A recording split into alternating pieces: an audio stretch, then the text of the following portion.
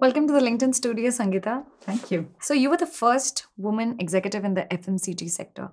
How have you seen the sector evolve with their acceptance towards women? It's not been great. There's been some movement. So they are getting more open to the idea. I do find that there's a change. While I say that, there are lots of companies that haven't been able to make that change. There's still a long way to go in this, but I think there are many, many factors that affect the journey of women through the corporate world. And I'm a living example, as there are some others, of how we actually made that journey. And it's not an easy journey, but it's doable and it's enjoyable. Through sales to HR, what was the biggest challenge? So one of the difficulties at that time was just, the daunting challenge of being out of your home and office and traveling across the country. So that was one of the challenges. I think the other challenge was that there were no women in business. There were hardly any women. And I think the challenge lay more with the people who worked with me rather than my challenge, because I think for them it was unusual to have a woman walking with them and doing whatever was required to be done. Did you ever feel that you're being undermined just because you're a woman? No, actually, I must tell you that my formative years were spent with one company, that's Nestle, and there was absolutely no discrimination. In fact, they, I think, demonstrated their appetite for diversity by hiring me. I was the first woman they hired. And I didn't feel any bias, any organizational bias. Sometimes, and it's true that you do face a bias from people. And that is to do with their mindsets. It came with its own challenges. And I think you've got to have the space to say, I'm going to take this in my stride. It's not a bed of roses. No one promised you that. You had a child, you had to take care of home, plus this. How did you do that? It certainly is, it's a stretch, and you have to be willing to do that. That's one. The other is the support around you. So I think in my case, there was a lot of family commitment and support, almost as much as I had for my career, my family had for my career. That's, of course, dependent on two things. One is that they are wonderful people and they, my family wanted to support me. The other important thing is how can you make them a part of that discussion? So whenever there were difficult moves, we always sort of sat down and talked about it. We are still very far away from an egalitarian society, right? We are. And I think, the word egalitarian, it has an external and an internal context. And I think the external context is, of course, how people can be more equal in their response to a man's career and a woman's career.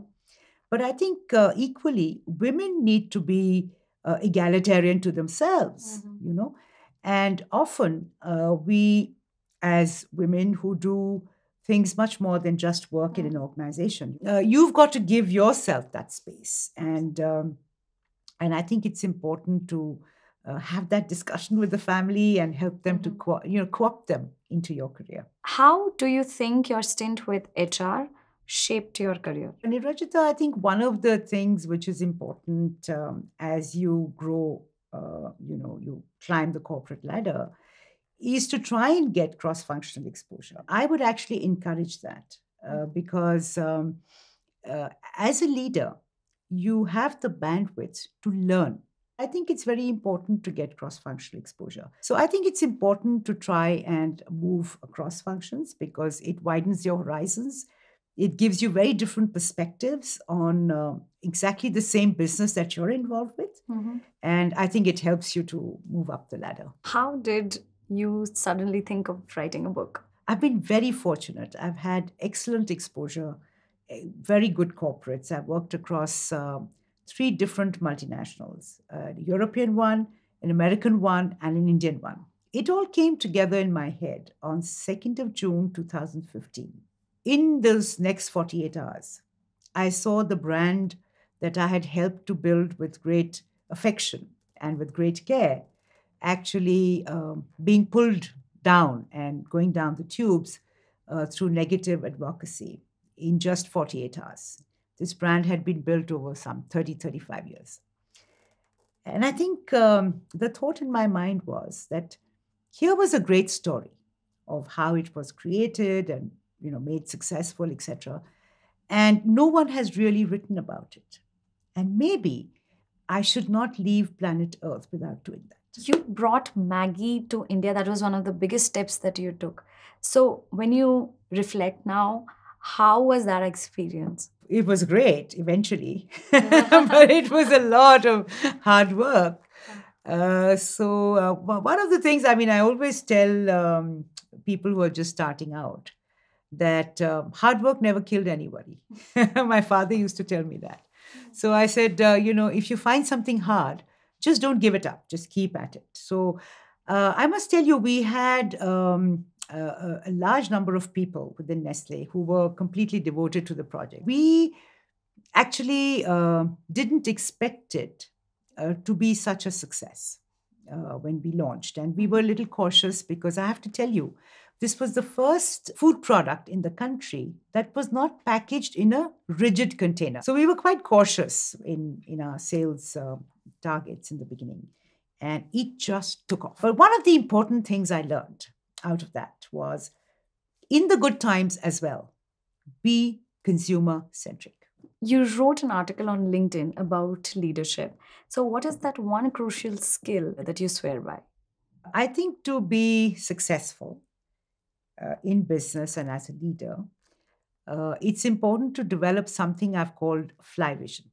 Okay. And Flyvision has two aspects. And one is flying with the birds.